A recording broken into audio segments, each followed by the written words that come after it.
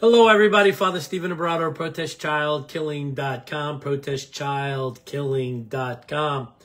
There is, hey, there's the crucifix right there. So you see the crucifix every single day. We do a daily offering at the end of my live cast each and every single day. But you see the featured link right there too, protestchildkilling.com. Please subscribe to my YouTube channel, my Rumble channel.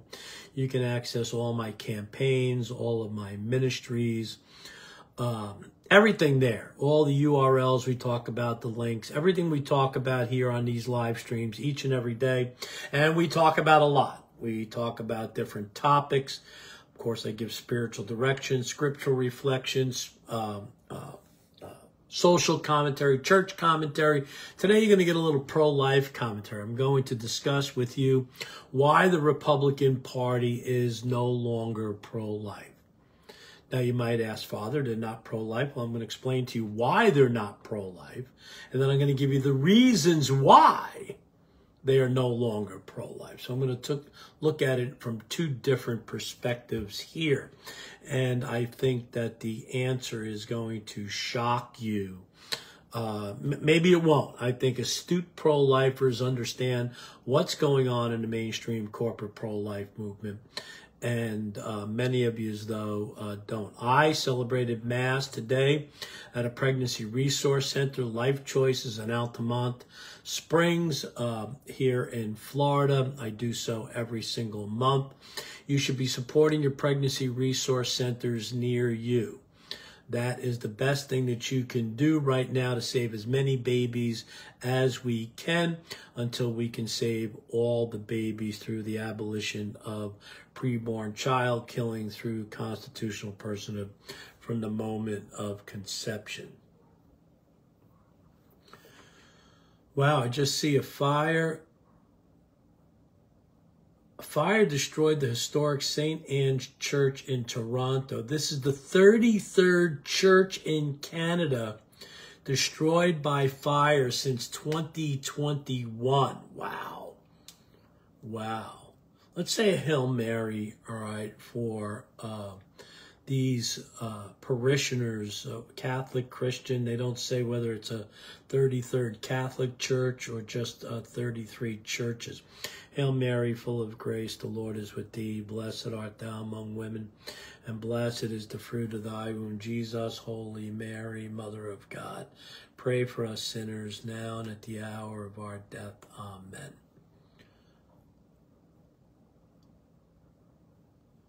All right, so I'm Father Stephen Abrado, protestchildkilling.com, protestchildkilling.com. We're going to talk about the Republicans and their why they're not pro-life anymore, what led up to it, what caused it. I think the answer is going to surprise you, so stay with us. And again, protestchildkilling.com is the featured link. And so stay with us. We're going to do our opening prayers like we do each and every single day. And then we are going to come back and talk about pro-life stuff. Pro-life, the Republican Party. And you're going to get some prayers. You're going to get prayers. You're going to get scriptural direction. You're going to get...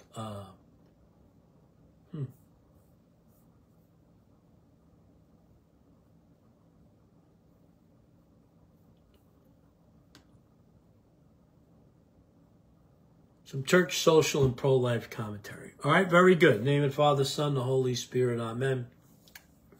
Let's start off invoking St. Michael the Archangel. Defend us in battle. Be our protection against the wickedness and snares of the devil. May God rebuke him, we humbly pray.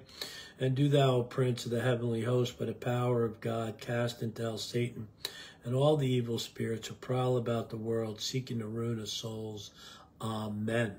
Let's consecrate ourselves to the Blessed Virgin Mary. Hail Mary, full of grace, the Lord is with thee. Blessed art thou among women, and blessed is the fruit of thy womb, Jesus. Holy Mary, Mother of God, pray for us sinners, now and at the hour of our death. Amen. Hail, Holy Queen, Mother of mercy, our life, our sweetness, and our hope. To thee we cry, poor banished children of Eve.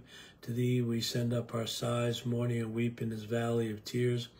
Turn then, most gracious advocate, the eyes of mercy towards us, and after this our exile, show unto us the blessed fruit of thy womb, Jesus. O clement, O loving, O sweet Virgin Mary, pray for us, O Holy Mother of God, that we may be made worthy of the promise of Christ. Let us pray. Remember, O most blessed Virgin Mary, that never was it known that anyone who fled to thy protection, implored thy help, or sought thy intercession was left unaided. Inspired with this confidence, we fly unto thee, O Virgin of Virgins. Our Mother, to you we come, before you we stand, sinful and sorrowful. O Mother, the Word incarnate, despise not our petitions, but in thy clemency hear and answer us. Amen. Saint Joseph, my patron saint, I was born on the feast of Saint Joseph, March 19th. All right, pray for us. Today is the memorial of Saint Barnabas. St. Barnabas and Paul say, we are of the same nature as you human beings. We announce the good news that you should turn from these idols to the living God. St. Barnabas was an apostle, one of the first apostles after the original 12 apostles, and the first missionary journey of St. Paul. St. Barnabas was there with him. So St. Barnabas, intercede for us. All right, let's get to the topic, all right? So a year ago, I posted this. So June 2023. Now, June 2023, early in the primaries, Mike Pence was in the primaries. There was a whole slew of people in the primaries, right? I think the Republican Party topped off at like 18 people in the Republican primary. So it was early on. Other than rape and incest, President Trump had not rejected the pro-life position, well, let me explain, okay? So I posted something a year ago, and it says from the New York Times. It says the run-up, okay? And this was Susan B. Anthony. Susan B. Anthony.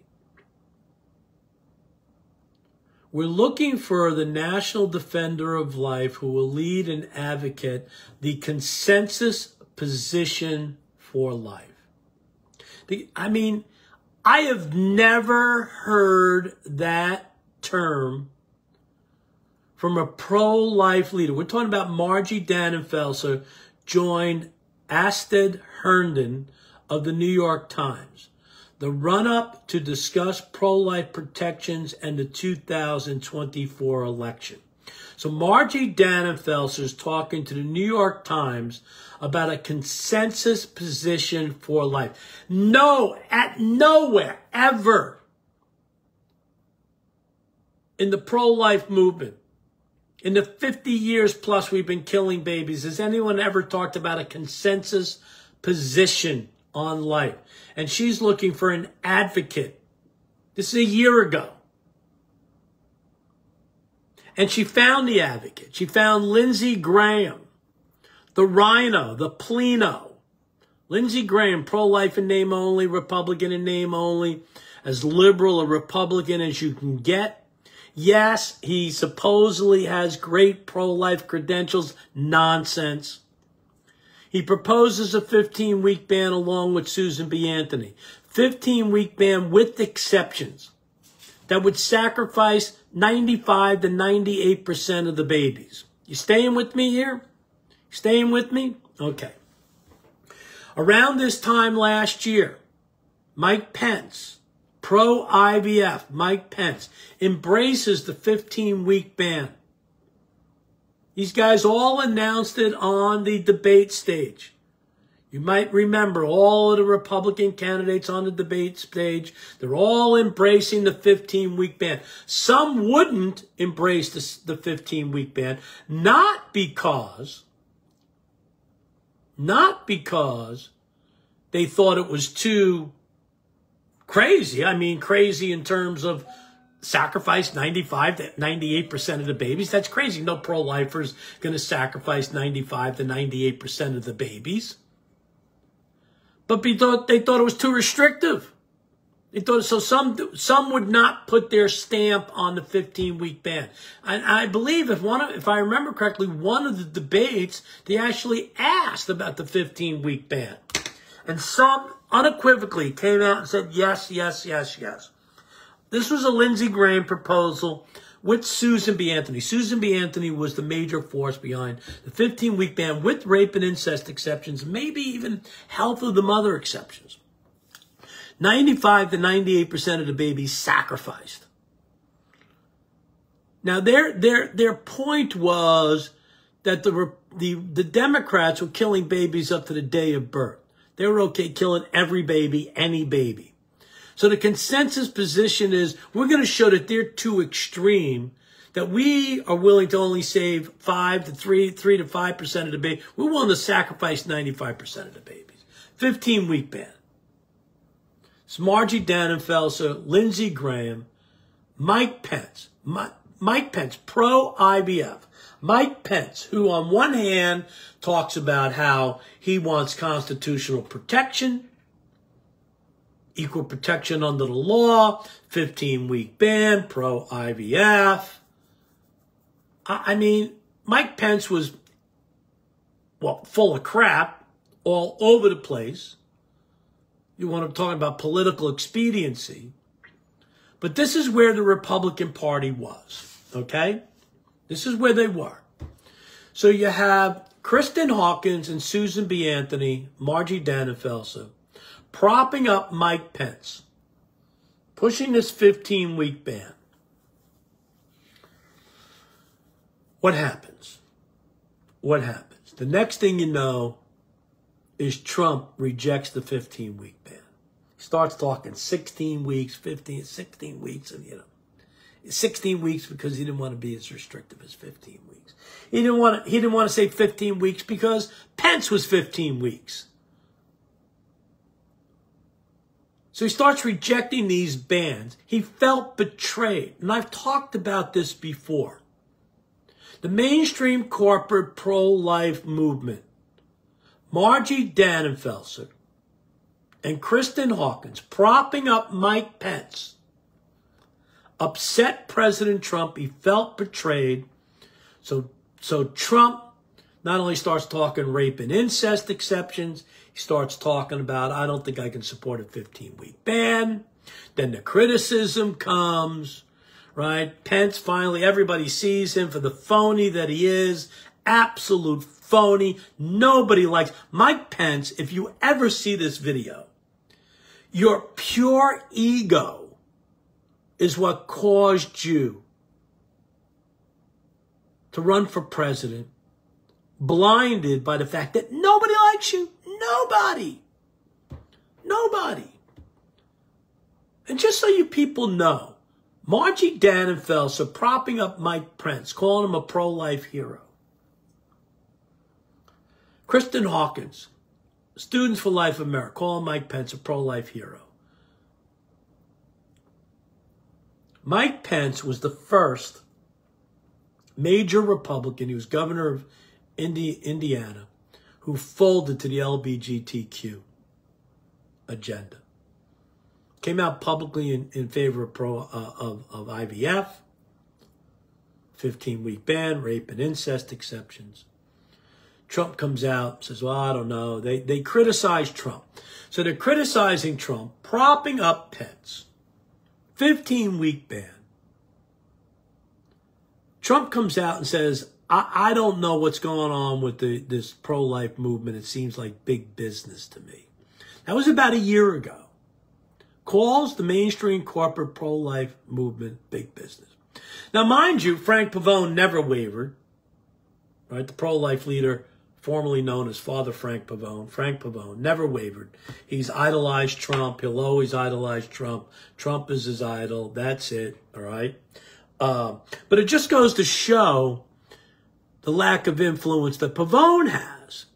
Because Pavone, idolizing Trump, did nothing to sway Trump from throwing the mainstream corporate pro-life movement under the bus. And him calling the mainstream corporate pro-life movement big business, he was absolutely right.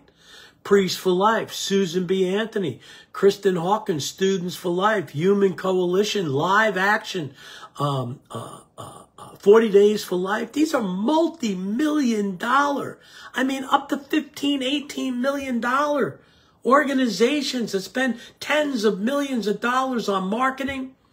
And what do we get? 15-week ban with rape and incest exceptions that sacrifices 95 to 98% of the babies?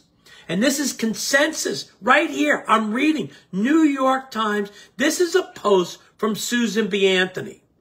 It's a post from Susan B. Anthony on Instagram last year. We are looking for a national defender of life who will lead and advocate the consensus position for life. That was Mike Pence. Upset Donald Trump. Trump throws the pro-life movement under the bus. The rest is history. Trump disavows the entire pro-life agenda. Because after Pence drops out, they all go and follow DeSantis. 6-week ban. So what does Trump do? He disavows the 6-week ban. Because he knew he didn't need the mainstream corporate pro-life movement to win the primary. That proved to be true. So he threw them under the bus, knowing that they had no place else to go. So lo and behold, as bad as Trump has gotten, poo-pooing any anti-IVF, poo-pooing any pro-life legislation, poo-pooing 6-week ban, 15, poo-pooing everything. There's still Kristen Hawkins, Sean Carney, Margie Danifelser. They're all back on board with Trump. Well, Father, do you support Trump? I tell you, I will support Donald Trump if the situation stays exactly the way it is today. There's no change in the situation today come November for the 2 seconds it takes for me to hold my nose, and pull the lever for Trump. That's it. Other than that, I'm going to call it like I see it. Am I upset that Trump has disavowed his pro-life position? Absolutely. Am I glad that he overturned Roe versus Wade? Absolutely. Am I upset that the mainstream corporate pro-life movement didn't know what to do? They lied to us, saying that they were ready for the overturning of Roe versus Wade. They had no clue. They finally admitted after a year of celebration, 2 years now. They're going to celebrate on June 22nd. Celebrate life. Celebrate life. Everything's okay. The Republican Party, which now will not endorse any pro-life legislation nationally. Nationally, and I've always called them the party of omission. But they're really becoming more the party of commission light. The Democrats are the party of commission. The Republicans used to be the party of omission. Now they're becoming the party of commission light. Federally, nationally, they will not endorse any pro-life legislation. Nothing. They don't want to seem extreme in the least. They're not even moderate. But this all came about just as I laid it out to you. Just as I laid it out. The reason why the National Republican Party is no longer pro-life is because the mainstream corporate pro-life movement, since the overturning of Roe versus Wade, has refused from the very beginning to grab onto abolition. From the very beginning. Well, Father, if they do it now, I think they should still do it. You stand on the moral absolute. You stand on the constitutional absolute. I think they should still do it because what is God going to bless? If we go down losing, if we go down in flames, at least we do standing on the moral absolute and the constitutional absolute and not being political idolaters. But if they'd gotten on from the minute the Roe versus Wade was overturned, if they had gotten on board with constitutional person from the moment of conception, constitutional crisis, these preborn babies are being denied their constitutional rights.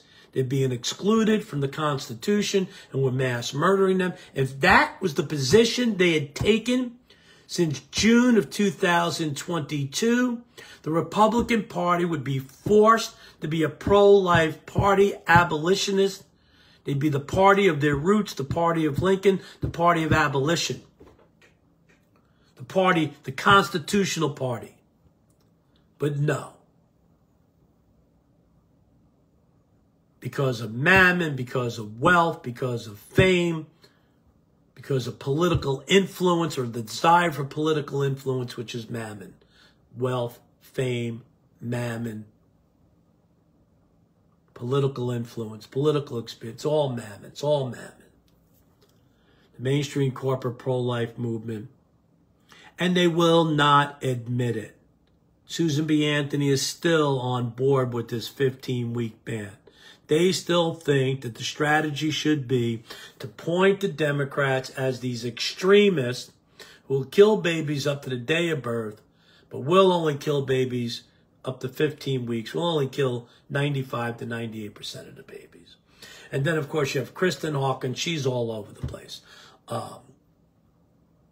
Lila Rose is talking about marriage and sexuality and the culture, right? And a year ago, she was the new North Star. This year, we don't know where she's going to be, all right? Frank Pavone, oh, put on my MAGA hat, picture of Trump in the back. I idolize Trump. I idolize Trump. What a mess. What a mess. It's a mess. So the Republicans, pro-life-wise, are a mess. Why? Because the mainstream corporate pro-life movement has led them to this mess, has allowed them to wallow in this mess, and they will not do anything to correct it. That's it. Start, the beginning, the whole sordid story. All right. So did you hear that Hunter Biden was convicted of gun charges? I guess actually lying, filling out a false application. I don't know what. So I just posted this morning here. So 2 years ago today, I was in an ICU in Tallahassee. Trump is a convicted felon. Hunter Biden is a convicted felon. Joe Biden will be a convicted felon. We're having a good time now, right? History's having a good time now. What a mess. What a mess. God help us. God have mercy on us. In my mind, our country is finished without a miracle of divine intervention. The country roundly rejected Carter after his first term.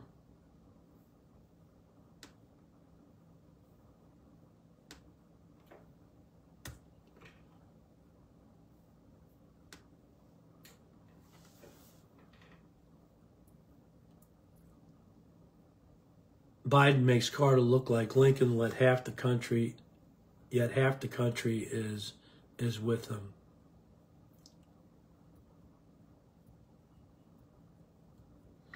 So 7 years ago, I was at Nettuno Beach. You know where Nettuno, Italy is?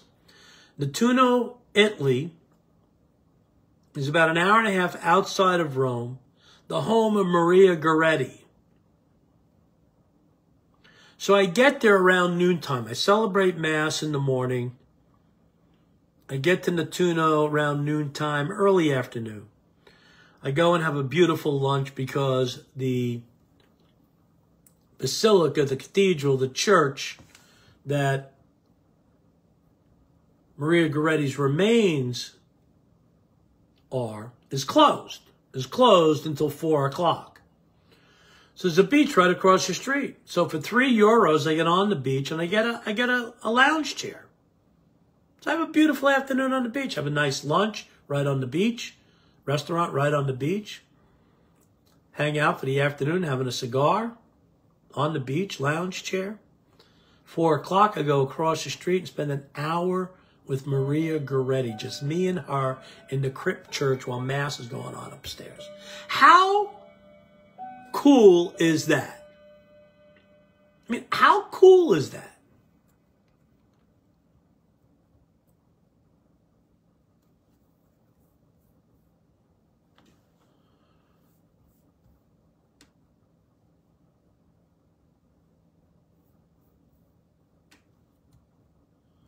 All right, what else? 7 years ago.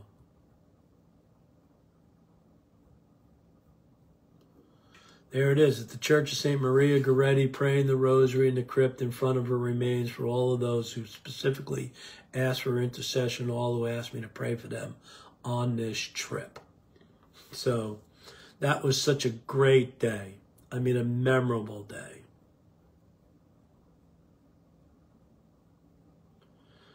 Four years ago, during the whole COVID debacle, Summer of Floyd, remember that? Summer of Floyd?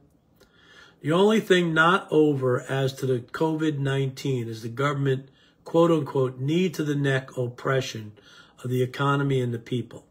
I can't breathe? Well, then go outside and don't wear your mask. See, that was my mindset back then. Frankly, my dear, I don't give a damn. That was my mindset. Right? Remember in May, on the anniversary of my ordination 4 years ago, 15th anniversary of my ordination, I went and got arrested in Washington, D.C. Didn't care. My life did not change one bit because of COVID. Not one bit. None. Matter of fact, actually, that's not true. It caused me to go on the road and get out of New Mexico and get out of Albuquerque because things were really crazy there. But as far as me, towing the line, being oppressed, allowing them to suppress, no way. No way. All right, very good. So let's continue praying. All right, let's pray a Hail Mary for all those who suffer physical and spiritual trials and tribulations, whether it be cancer, heart disease, strokes, diabetes, clinical depression, suicidal ideation.